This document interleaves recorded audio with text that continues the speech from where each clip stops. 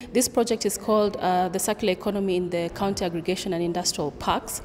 It was birthed as a result of what we are going through as not just as a country, but also globally.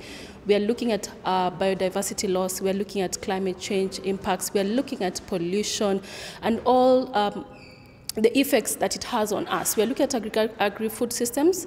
They contribute 31% of total greenhouse gas emissions, which is quite huge.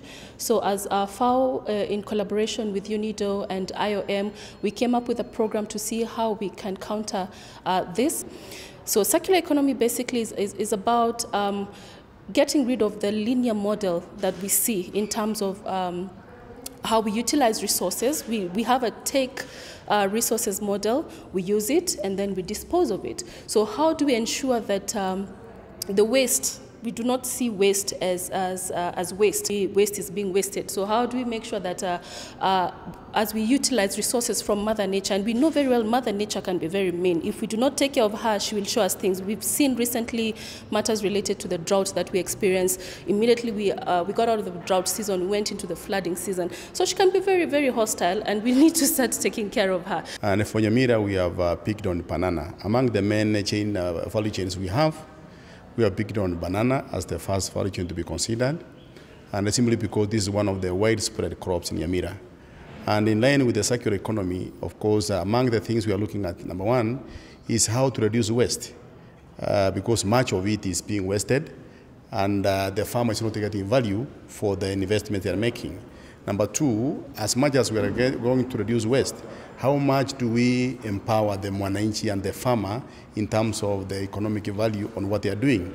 And finally, how do we protect nature?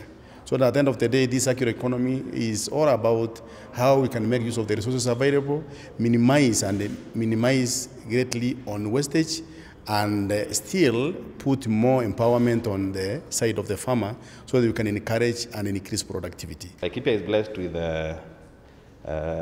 range land, a wide range of land. We are producing between 300 to 350,000 cattle in a year, and almost 1 million sheep and goats.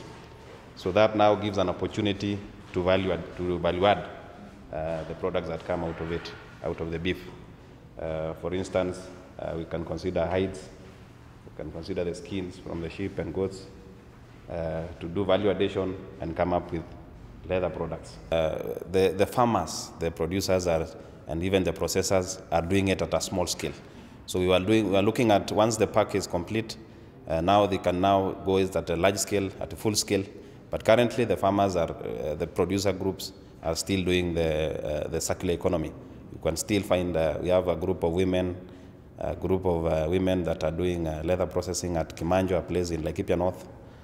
We have aggregators of hides and skin within Rumuruti area that are continuing with that are in the process of the circular economy. It contributes to around 7 to 10% of the Laikipia County's GDP. Laikipia is largely livestock and livestock production, and part of it is also on crop production. So it's that one has been firmly entrenched in the County Integrated Development Plan for Laikipia County for the next 5 years.